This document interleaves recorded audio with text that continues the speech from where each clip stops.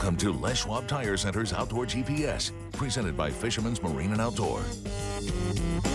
It's Sunday, September 15th, and you're watching Les Schwab Tire Center's Outdoor GPS, presented to you by Fisherman's Marine and Outdoor. And there's no question that everybody's going over there right now. We got a lot going on here in the Northwest, a lot of options, fishing, hunting, and everything in between, for that matter. I mean, there's just so many things that we could be doing these days, and hopefully you're getting out and having some fun. If you are, make sure you take some photos and videos. We're going to be showing a bunch of them here in just a couple of minutes, and of course, we'll show you how you can get those into us so we can show you off as well. So make sure you pay attention if you've been sending those photos in. So we'll be doing that in just a bit. Also, as always, we'll have all the information that you want for this upcoming week, fish counts, river levels, this and that.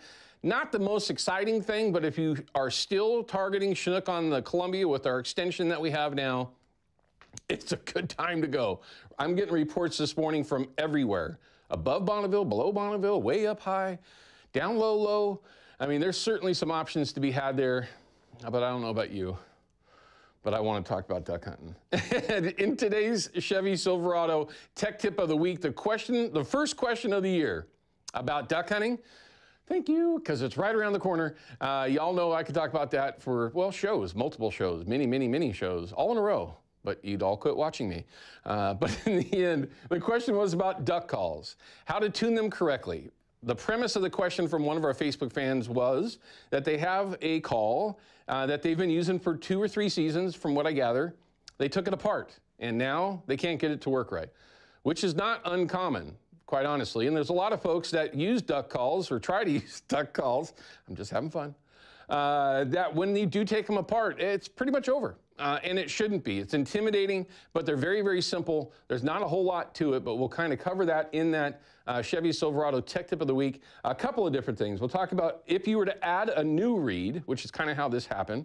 Also, if you had to cut a reed. Yes, you can do that. But make sure you have backup reeds. Let's just make sure we go there first. Corks as well, how to maintain those, and the soundboard. You might wonder, well, what's the soundboard? Well, that's what the reed is. If you're not a duck hunter, just work with me. That's what the reed's slapping against, okay? That's the soundboard. Well, all those are extremely sensitive. We'll talk about that again in that Chevy Silverado Tech Tip of the Week. And if you have been chasing pike minnow, we'll have your reward numbers for this past week. It's been an epic year.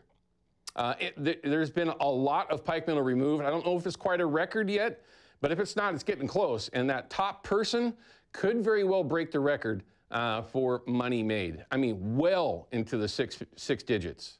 If you don't know what that means, that's over $100,000. Catching fish, we'll have that. Also, our very special guest, and I say that with all love because he's one of my best friends, Bill Monroe Jr. from Bill Monroe Outdoors. We're going to check in with him live from the Columbia and find out how the fishing has been for, hey, is that Mason? I think that's Mason.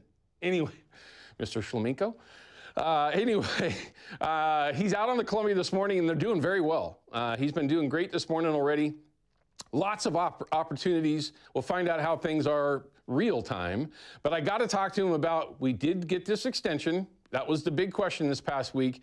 I want to talk to him about what's going forward when it does close here in just a handful of days again, all right, or at least not again, for the first time, post-extension. Will it happen again? Will we get more time? And what are they looking at to make that decision? So we'll have that with Bill. He's significantly smarter than I am at this stuff. He's right in the middle of it every day, it seems like. So we'll find out what his thoughts are on that and what he's going to do if that closure, when that closure does happen. Where's he going to move to? What's he going to do next? Right? Because there's a lot of options going through November and into December, depending on conditions of where you like to go after him. So we got a good one. We got a lot going on, but we're going to take a couple of your calls. It's the viewer hotline. The viewer hotline. It's 503-548-6777, and it will have its new name coming very, very quickly. Okay, we do have a couple of reports that are coming in. Should we take the live report? All right. Okay, let's go. A little time delay there, everyone. It's live television, just bear with me. Mark is from the Columbia. We spoke with him yesterday. Now, Mark, I got to tell you, man, we've been loving your reports from up above Bonneville. He's fishing around the mouth of the Deschutes area. We really do appreciate you taking the time each weekend, the last handful of weekends, to share this. But I'm hoping that things are a little bit better for you this morning. Unfortunately, good morning, Owen, and unfortunately not really, because the wind's just kicking our butt today. It was supposed to lay down, and it's probably blowing 17, and obviously that makes it very difficult to troll. Yes. Do you ever change things up? Do you like try to hover fish, change what you're trolling with? Do you ever change what you're doing when that wind kicks up? And if you've never fished there before, everyone, that west wind will literally change everything. But do you ever change things up when you're up there? Yes, it pretty much, for us anyway, it pretty much turns into a strictly uphill troll. I'm trying to go downhill right now, and it's very, very difficult. Okay, so it makes sense. So you get downriver, turn around, and just let the wind kind of take you up. So pretty much going forward, we're just going to have to motor to the bottom and then turn around and try and troll uphill. With the wind's really kicking up, I'm going to be lucky if we can get another hour in. How's the crowd this morning, Mark? It was about the same, so I'm going to guess there was between 50 and 60 boats. I've only seen probably 2 netted, and one was the Thule. And at the boat ramp this morning, there was a couple of boats that came in and said they had caught fish right away, so that early morning bite. But so far for us and pretty much everybody else, it looks like it's been pretty slow. Now, everyone, you can hear that wind in the background. The west wind in the gorge, as a lot of you may know, is very, very difficult to deal with. What he had said there is going downhill and then trolling back with the wind. It does make things a little bit easier. Mark, up to this point, it's the middle of September. You've been fishing up there for a long time. Has it been slow overall for this season up there around that mouth of the Deschutes area? I think so, because typically this time of year is really, for us, a lot of times that first and second week of September is probably the best fishing. Yeah.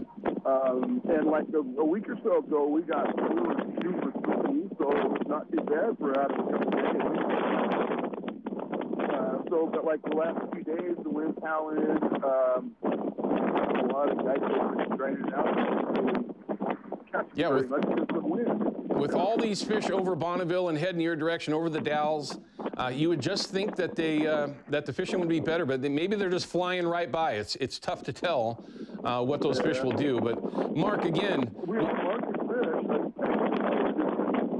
It's so hard to figure right, kind of like where you want it, how you want it to look, as opposed to bouncing around and you're kind of like serpentining around in the troll. So yes. Yeah, the presentation could be very difficult. I got one idea for you, and I don't know if this is going to help at all, but I got to throw it out there. He mentioned presentation. With that boat bouncing around, if you're running 360s like at least Mark has been doing, one of the things that you could do, and this goes way back to Mr. Bob Tolman, a man that's no longer with us. I love that guy. But he would troll plugs, and that was one of the reasons that it was effective, is that those plugs would stay in one spot when you're bouncing around. Who knows? Maybe that'll give you a better presentation. But Mark, again, we appreciate you taking the time to call us, especially in the conditions that you're in. We appreciate it as always, man. We look forward to hearing from you more in the future. All right. Thanks, Mark. For all of you that have been sending photos in, let's go through some of those. And, of course, we'll show you exactly how to send them. Also, we have a video at the end of all these photos that we're going to show you this morning. And at some point in time, you're going to start seeing some elk and some deer and some bear and some other success out there. But we've got to get through everything first. Still lots of salmon photos coming in. Of course, that's a nice big Chinook. Jesse, nice fish, by the way. Birthday walleye. This is Levi Day. Nice walleye. Just a great photo, too. Look at the background.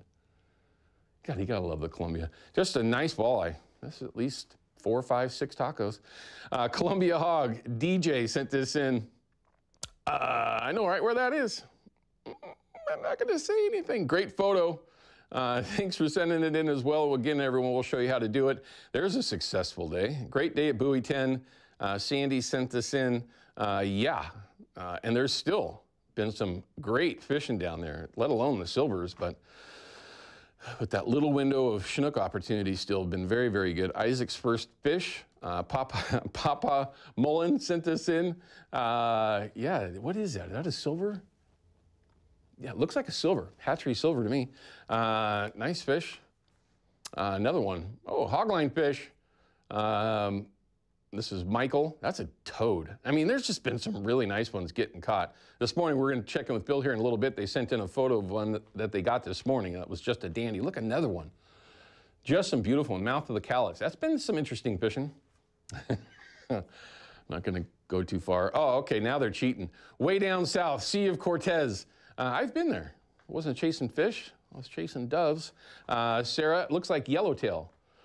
I believe I got that correct. Not yellowtail tuna. Although, is there a yellowtail? I don't know. Here he goes.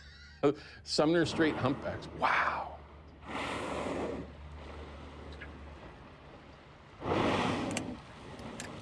That is just cool.